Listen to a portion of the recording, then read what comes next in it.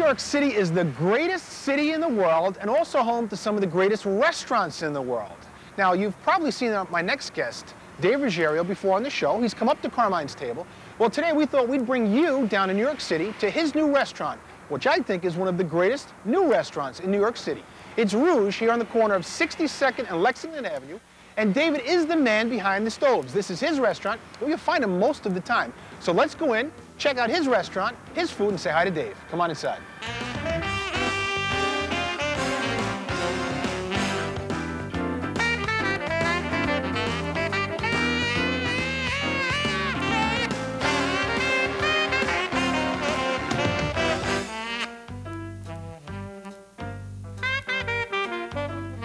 Now this is Rouge, and this is chef owner Dave Ruggerio. Hello, Dave. Hey, how are you? Nice to see you. I saw you standing outside. I was waiting for you to come in. What were you? You know, we're waiting for the crew to set up. I'm dying to come in and say hello. Huh? But you have to answer one question before we talk about anything else. Only one? One question first. Why Rouge? You know what? All joking aside, I had a lot of French restaurants with crazy names and stuff like that. First of all, no one could say it. No one could spell it. Name some of them.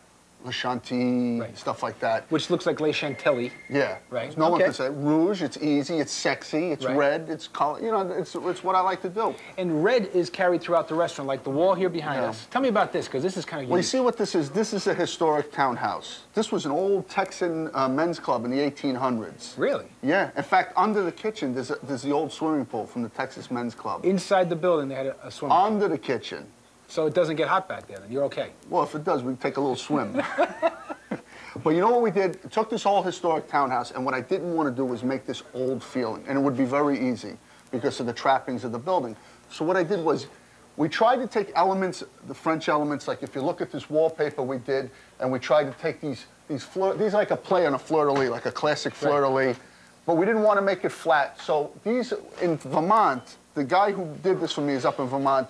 He had a toy factory that just went out of business. So that's what. So these are little toy wheels, and then we got this is from a sewing factory. The spindles off the sewing. Cool. So we did that just to kind of bring 3 dimension to the wallpaper. Then you go upstairs in the main room, and the chandeliers are going to get a reaction from people. Either they're going to love it or they're going to hate it. They're a play on a classic chandelier, but by no sense are they classic at all. And then we said, when we did it, what are we going to put on the wall? If you put paintings, it already becomes dated. Right. So what we did was we found redheads. You know, ordinary-looking people, not ugly. Well, maybe a few of them a little broke. I don't want to say it. But what we did was they're redheads. We shot them digitally. We made it black and white, and then we digitized the hair. And we put it back to red. So you people sit there, and the first thing they said is, "Why is this moron put the picture of this person on the thing?" And then they look and they go, "Oh yeah, the hair is red." Yeah, red hair. And you're talking about the French influence, because now tell me about the menu. Well, the menu is, I call it cosmopolitan. It's French roots, but what I do is I take influence, you know, New York, anywhere you walk around New York, you find some kind of cultural influence. Asian, Italian, you know, everything. So I take little cultural influences and I let them sneak their way into the menu. Like, you know, like the codfish I do with miso, the short ribs, which I want you to taste later. Oh, that sounds good to me. Yeah, that's with all kind of spices, and I even serve it with a little pickled papaya. Well, I tell you what, let's stop talking about it. Would you take me in the kitchen? Why not? All right, let's go in the kitchen. We're going to take a short break. We come back, I'm with the chef in the kitchen here at Rouge in New York City, and we're going to see what this guy's got on the menu. Don't go anywhere.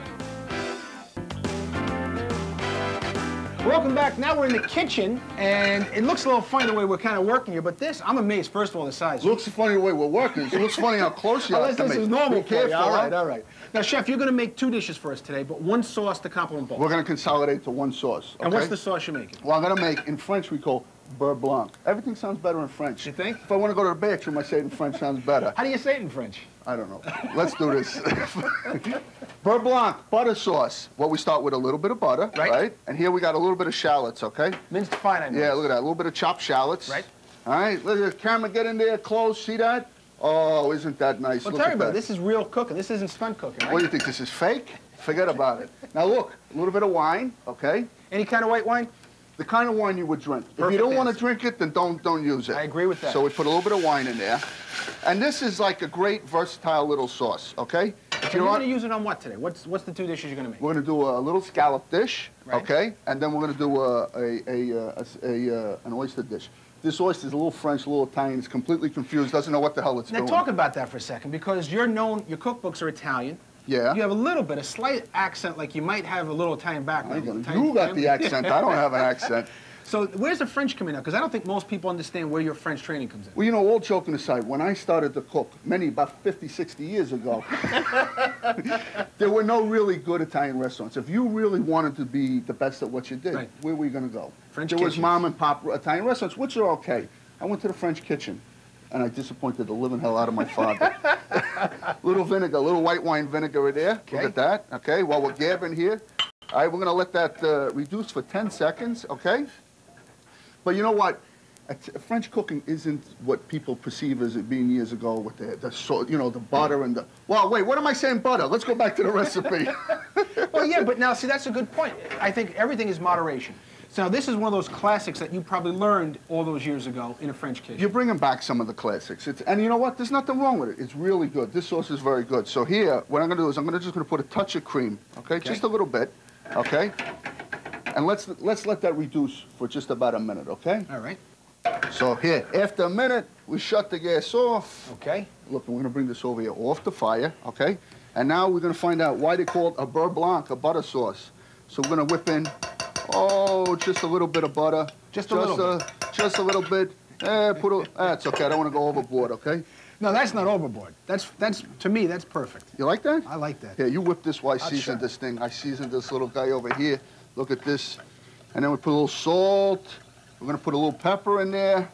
Now, this is one of those times where you used heavy cream, you used butter. If somebody at home wanted to, they could skimp a little bit, you know, use a little of that light stuff. Why not? Come on, you go for the gusto here. I agree. Now, smell this. What is this, your cologne? What are you wearing there? Well, it is a small kitchen. I'm boy, sorry. look at this. So, look, after we whisk in that little butter, we're getting a shot there. Then what we're going to do is we're gonna pass it. We want to get rid of all those little shallots out of there. We got the flavor out of there already, okay? And then we're just going to top it a little bit. Look at that, okay? And then we got a wonderful little sauce. And then in a few minutes, we're going to show you what we're going to do with it. Now, as we're going to start those other dishes, how do you keep this? Keep it warm. Don't let it get cold. Put it back on the corner of the stove and just keep it warm. And if you screw it up, a little bit of water, drizzle a little water into it, bring it right back to life. You got it, baby. Okay, great. At that point, let's take a short break. We come back, we're going to take this beurre blanc sauce and create two dishes. Don't go anywhere. This is like a crossover between Italian and French. I like that idea. You like that one? Sounds good. So here we're going to just lightly poach those oysters, all right, in their liquor like that, okay? And we're going to stick these shells up there to get warm. So and you're going to meanwhile, save the shells? Good. Yeah, all wait. right. Pass me the tagliatelle. So we waste nothing. That's the Italian in you. You got that? All right, so what we're going to do is, I got a little pot here with some water, okay, and some butter, and a little salt, and I'm just going to throw the tagliatelle right in there, just like that for a minute, okay? Now, what we're going to do is, we want to lightly poach those oysters, okay? Right. Let the cameraman, come here, cameraman, take a look at that over there. Just lightly poach them, okay? All right, we don't want to cook them to death. We want to leave a little bit of life in them. Yeah, right. Yeah, you got it. So here, what we're going to do is, come over here, all right? We heat up our shells. Right. And here, I got this little plate, all right? I put some sea salt so we don't have them rolling and rocking and rolling all over the place. Beautiful presentation. You like that? It's a thrill, ain't it? Oh, I amaze myself sometimes. All right, so come over here. Wait. Let's come back over here. And here, we got our pasta. So it's fresh pasta. We don't want to cook that one to death either. Right. All right, so I got a fork. And what I'm going to do is, I'm just going to pour some of that excess juice off there, all right? Now remember, I put some butter in there. So I can smell the butter. You got that?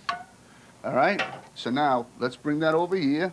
And then what we want to do is put a little bed of this pasta. See that? Oh, boy, I see what you're doing. This is great, We're going to put a little pasta right on the bottom like that. That little guy there, look at that. And these oysters, I'm going to tell you, I'm not crazy. I don't know about West Coast oysters to cook with. I find them a little milky. So these are Malapec oysters. Okay. From the good old East Coast of the USA. There's a lot of good fish on the East Coast. I don't think people realize that. Actually, Yeah. New York, too, has a lot of good fish. Man, you have to see in Coney Island what we catch out of the water. That's what I'm afraid of. They're not always fish, but Right. we try to utilize them one way or another. All right, so here, let's You should find cheer our up a little oyster. bit. You should have some fun when you cook, Dave. Oh, absolutely. It just could be dangerous if you eat it. All right, here, look at that. These oysters, you want Lightly it there, poached? just very lightly poached like that, okay? And then, this is fun, this dish. Nice little dish, you know, if you want to have a little, this is a nice appetizer. What would you drink with this? Would you pair this with something? Because I know you do tasting menus here at the restaurant. Yeah, we would, nice white, champagne is perfect with Right. this, okay? Or like a dry white wine. Okay. Here, what I got is some cucumber, okay? This is just a little julienne cucumber, and what I did was, oh, come back here, cucumber. He's trying to run away over there. This little cucumber, I just lightly sauteed in butter, okay? Right. And the theme today is Butter. It's the old butter show. You like that? I love that. I think that... And I swear to you, I swear, there's only about 30 calories in this dish. And you know what the best part is, though? That's a good point. Who cares how many calories? You're not going to eat like this every night. Oh, But when please, you people eat, make eat. me sick about Right. these diets and everything like that. You're going to eat, enjoy yourself. Okay, look. Now, this is where we go back to that We can beurre find blanc. that little beurre blanc like that, look, and we put a little bit of beurre blanc right over the I top tell like ya, that. This looks killer. Wait a minute, wait, we're There's not more. done yet. We're There's not more. done yet. This is a rock'em sock'em one over here. Here we got a little caviar, okay? And then what we want to do is just, listen, if we're going to do it, let's go all the way, baby. Now you're talking. Look All right. at this. Look at this. Oh, boy. Look at that. Now, I tell you what, I've never seen anything like this. We used to eat this on Flatbush Avenue in Brooklyn. With the caviar, too. Oh, yeah, absolutely. And there, that's a dish number one. And what do you okay? call this one? Oysters with caviar. All right, You fair like that? enough. All I'll right. tell you what, we're going to take a short break. Okay. I'm going to find a fork. You got to pay for the show, don't That's you? okay. When All we right. come back, we're gonna sell some advertising. Right. When we come back, we're gonna go on to dish number 2. Don't tell them. Let's keep them in suspense. Shh. Don't go anywhere. Stick around and stay hungry. Let's go. Let's go. Welcome back. We're in the kitchen with Chef Ruggerio. Nice Irish name, ain't See it? the way it rolls off the tongue too? Just like Carmine. Now we're not making corned beef and cabbage today. What are we making? We're going to make a little scallops, Okay. okay? I want to get serious here. All right. Everybody outside thinks we're not serious here. So look at this, a little aluminum foil, a little butter. This is a neat little trick. I got this little ring here. If you ain't got it at home, you can get a can. You can Right. cut a can like this, but don't use the cat food because it's not that appealing. So here what we do is we just kind of mark that there. You see that? That Right. little circle there? Oh, can the camera see it? Oh, come nice close. Look, now I'm making everybody sick at home, okay? These are dry sea scallops, okay? Fresh dry sea scallop. All right. You don't want to get the wet ones because they're not going to work for this. And then what we do is we're going to slice these little scallops just like that. You see Nice that? and thin. Okay. Oh, look at that. This is going to make a beautiful little flower like this when you slice them like this. And you know the other good thing about slicing scallops like this? What's that? You could be a cheapskate because it only takes like 2 scallops to feed somebody, okay? So then, look, with the magic of television, look at this. I made All one right. before, okay? Look at that. Can we So see you that? overlap them right around like you would A like little flour. like a pie, like an apple A pie. flower. It's like a flower, okay? This is flour. my segment, all right? A little salt and pepper. Look at this. Oh, how cute. This is really exciting, isn't it? Look at So that. far, so good. You got like me. that?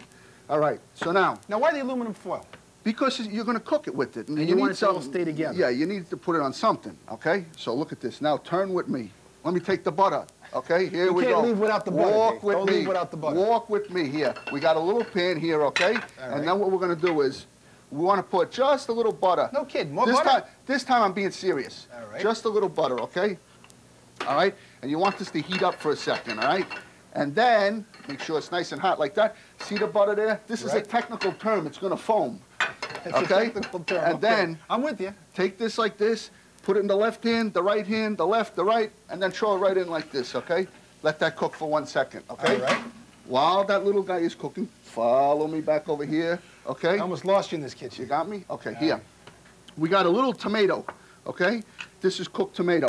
We're in the middle of the winter. It's snowing outside. You can't find fresh tomato? Use canned tomato, Right. okay? I agree with that. Just stewed with a little bit of olive oil, okay? Salt and pepper like that. And there's a nice texture to them. You left them Yeah. pretty chunky like that. And here I got a little bit of, this is sauteed spinach. And then what I do is, what I'm going to do is I'm going to take this thing and I'm going to put it in here and I'm going to layer it with a little bit of spinach, Okay. just like that, okay? Spinach just has garlic, oil, No salt, garlic pepper, in no this garlic one. in No this one. garlic in this one. Just sauteed. A little bit of butter like that. Then I'm going to put a little bit of tomato like that, okay? Right. You like that? Oh, So far, you got me. I love tomato. Okay, now what we're going to do is, this is already hot. We're going to remove the can, the catfish can, or whatever you got over there. And now, walk with me. We come back to this little sucker here that's cooking, okay? And then what you want to do is, you don't want to cook it too much. Oh, Beautiful, look at that. beautiful. With the magic of television. Beautiful. Oh, look at that. You just got to cook just the right way. All of a minute, maybe a minute and a half tops, right? Yeah, about, more or less, okay? And then what you want to do is you come back to this guy, right? And you just want to kind of slide him, slide. Oh, look at that. Oh, boy. Right on top like that, okay? And then, beautiful. Does he look cute? Just like a little flower. Or if it's Carmine, it's a little, what was it, a little pie? Yeah, right. It's a like flower, a galette, okay? like an apple galette. Come on, come on. It's a flower. We bring back our little butter sauce here, and now we're going to put some chives, okay? Chopped chives. Yeah, this excited your cameraman. The caviar didn't excite him. Got him dancing, I know. No sense here. And then what we want to do is, look at this. We're just going to spoon. That beurre blanc you kept warm. Yes, that was a little warm there. And what you want to do is just spoon a little bit around like that, right? And we need a little color. Okay. So let's get a little bit more of that tomato, okay? We're going to put a little tomato on top. Right. And then we put a little Cheville, okay? Right. You like this? Beautiful. Fancy, Beautiful. fancy. If you're a cheapskate, you can use parsley, okay? Italian parsley. Italian parsley. Keep there's your Italian okay? influence again. And there, look at that. You put that little Cheville over there. Dare I ask? What? What's the name of this one now? Scallops. Why do we got to make this complicated, right? You like that? Yeah, but now you got to do me a favor. What? This is dinner for us. Can we finish? Dinner? That's not dinner for us. Well, that's like I'm an just hors getting you d'oeuvre. warmed up. But Okay. can we try some desserts? What do you say? I got a sweetheart to show you some sweets. Can I meet Sarah? Let's go. Let's go meet Sarah. Come on. Now, after a great meal, I believe you have to have some dessert. Now, moderation, but why skip dessert? And now I've met one of my favorite people here at Rouge. See, you don't know this about me, Sarah. This is Sarah, who's the pastry chef here. I really do love desserts. Yeah. Now, how long have you been making desserts? About 5 years. So what got you into that end? Because it's a whole different thing now than cooking on the line in a restaurant. I was actually managing restaurants, but I always found myself in the kitchen in the pastry chef's way. Or picking at the desserts? Picking eating at a the little bit? desserts, helping out when they were too busy, and then one day I just decided that that's what I wanted to do, and I moved to New York and started to do it. Well, I tell you, to me, it's probably one of the dream jobs in the kitchen. You know, you make it look simple. You come in probably ahead of everybody else. You got to stay out of their way. You've got your own special tools. But I got to tell you now, you've done something here at the restaurant which kind of mirrors Chef David's take on the food, where he does tastings of the food. Now, tell me a little bit about some of the desserts that you make. Do you rotate them? How does it work? We do. I rotate them fairly frequently, probably every other month, and it's always seasonally. But how about chocolates now? Do you do some chocolates? We do this one. This is a chocolate polenta cake. We also did a degustation of chocolate, which was the tasting. Right. And now we've actually switched that out for an apple tasting. So, but take a step back for a second. Now, you got chocolate there. You got my attention. This one is chocolate polenta cake, which is, it sounds crazy, but tell me, what made you think of this one? Well, I like a chocolate souffle cake, but it always was a little too delicate, and I wanted to try to do something a little bit with a more rustic mouthfeel. Right. So I added the polenta, and it gives it a really nice texture. And it's funny you should say that, because I talk about cooking all the time and how I cook for sweet and sour more so, but also texture. I really think about texture when I'm eating or cooking food. And you've taken that and actually applied it to desserts, which I think is really cool. See, I'm not one of those creamy, like I don't like a cream puff. I'll eat the shell. And the chocolate. Yeah, because the cream to me is just, there's not much there in mouthfeel. Right. Now you talked about the apples. Tell me a little bit about this. Well, that is a cinnamon apple Napoleon, and that is a caramel apple tatin. And this is a Calvados cheesecake wrapped in a caramel box. So this is a tasting of apples. Right. So you get three different ways to eat an apple. This is phenomenal. And again, seasonal and change. And how about this? Now tell me a little bit about this. This is actually something that we just put on. It's a chef's tasting, and I can change it every day if I want. Well, you're going to have to come up with something. That's going home with me, that's for sure. We have a chocolate-filled brioche and palmiers, coconut macaroons, and an orange rosewater pound cake. Well, Sarah, I got to tell you make it look so easy. And I'm gonna do the same thing. I'm gonna make eating it look so easy, right? I'll join you. And then we're gonna, come on, dig in. You got a fork there. Okay. We got a little Sassagnac here, a little bit of dessert wine, and then I got to go find Chef David. But in the meantime, come on, let's dig in before he catches us. If I said to you, just give me one dish that represents this restaurant, would it be that one? What would it be? What would you think? That or the halibut. We did the new halibut with the pecans, and we do it with the corn and fresh sorrel, and then we put in the sauce. So it's a puree of corn and garlic. The crew was raving over that. Yeah. They say they eat better here than they do at my place. I got competition. Gee, a couple of dollars, look what happens. Well, tell everybody, they want to find out more about Rouge. Tell us the website. RougeNY.com. Or you can call me at 207-4601 and I'll abuse the living hell out of you.